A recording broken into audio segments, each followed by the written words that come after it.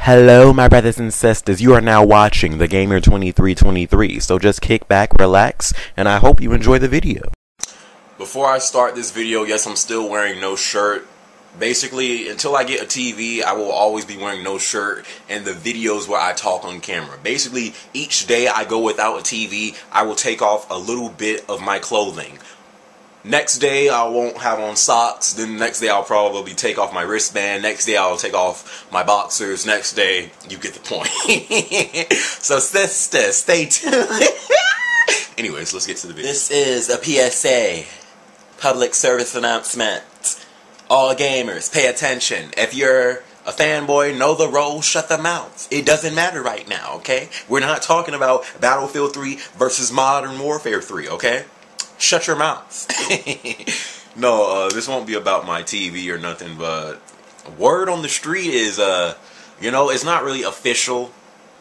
I'd call it more like a accurate rumor, because Microsoft hasn't said nothing about it, but they're saying that the new Xbox is supposed to launch in 2013. I'll leave a link in the description below.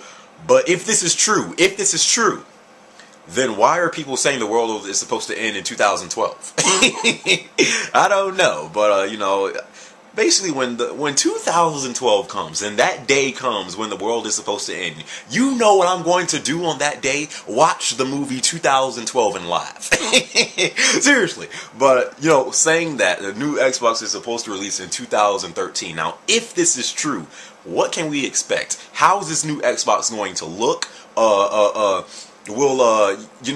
is Xbox Live going to, improve? Because, it's definitely going to improve on the new system. Will PS4 come out right next to it? Because I don't think Sony will let Microsoft get another 1 year head start. They'll basically say, oh, screw that. No, we're releasing the system right when they do it. Because, how PS3 turned out. I don't think Sony would like it. They, started late behind Microsoft again, and then even probably Nintendo would be forced to release a system.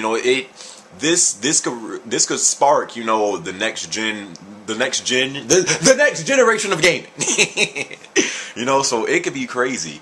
If it is true, 2013, then we can expect maybe PS4 and is it still called the Wii U, or did they take that name away? I don't know.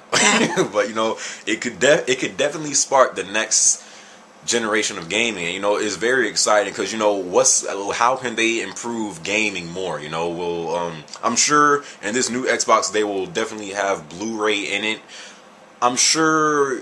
Because before, remember, I'm not sure if you guys remember this, but when it was Blu-ray against what's that thing they had for Xbox, the HD movies or something, and you had to buy something for it, but then Blu-ray just kicked its butt, and then that's when Microsoft just discontinued that product. I'm sure in this new Xbox they will definitely have Blu-ray, 3D, all that stuff.